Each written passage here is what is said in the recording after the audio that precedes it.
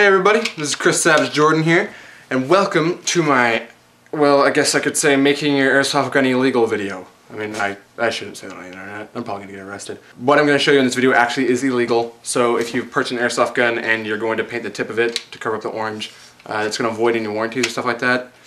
And, you know, so you won't be able to make any returns if it breaks. Anyway, let's get to it. So when you're gonna be using this, we're gonna be using this model paint.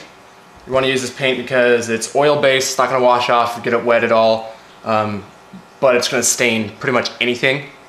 They have two different oil-based model paints. There's glossy and then there's flat.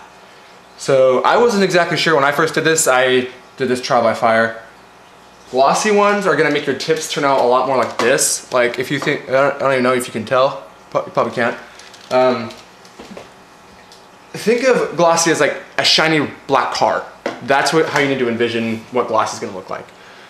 But flat is going to look actually more like the way this gun looks. It's going to look a whole lot more metallic. It's going to have more of a sheen, not a shine. So we're going to be using my flat black for this gun. And if you ever do buy both types, I mean it's like a $1 for a bottle this size. But the paint goes a long way. If you're ever going to buy both of them, make sure you put like a G on top for glossy and then an F on top for flat. And that's what I've done with all mine. So you don't get them mixed up because that would really suck. So you want to shake it up before you open it up. And for all of you who are worried about watching this for like 30 minutes, watching me paint, I'm going to be speeding it up so don't really worry about it. And it doesn't really take like 30 minutes. I mean, depending on how big the tip of the gun is, it's going to really vary. So we're going to get started here. You don't need a whole lot of paint. Like I said, it goes a long way. And a fresh brush does a whole lot better than a used brush. And the reason I say that is I have a used brush I painted like 3 guns with. And I mean, now it's like a stick because of how hard the paint is. So if you're going to use this, get paint thinner to clean out all the paint once you're done, like all of it, because it'll make make the paintbrush go stiff at the tip, which all you can really do is like drag the paint, not actually brush it on there.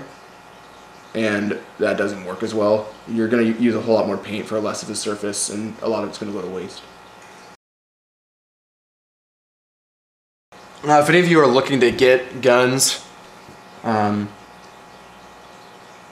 there's boneyard places you can get them from, like the Airsplat.com has a thing called their Airsoft Graveyard. So they've got like some big full-size good-looking guns for like $3 a pop. They're really nice. And I mean, and it's only like a big deal if you're trying to do like plotted films. I mean, unless of course you have a lot of bad guys on screen at once. Because if you're doing plotted films, you need to build what's called suspension of reality. So you have to have more than just one machine gun that your main character uses. Or like if your main character starts out with a pistol and then picks up kills a bad guy and then gets his machine gun, and then throughout the rest of the movie all the bad guys have pistols. So sorry I forgot in the way there for a second. I wasn't thinking. I just put my fat head in the way of the gun tip.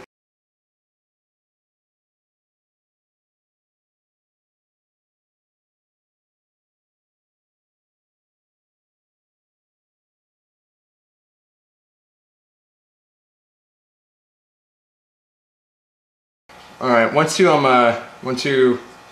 got most of the outside done, just finish it up real quick here. You do want to paint the inside.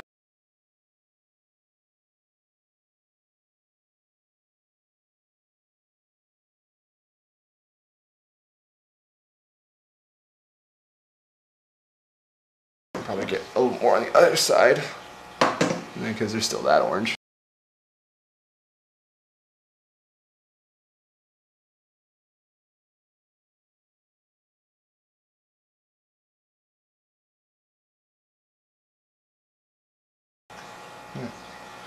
Alright, yeah, that's about done. So, there you have it. Yeah. Now your gun looks a whole lot more real. You can take it into combat and not have to stand out in front of everybody.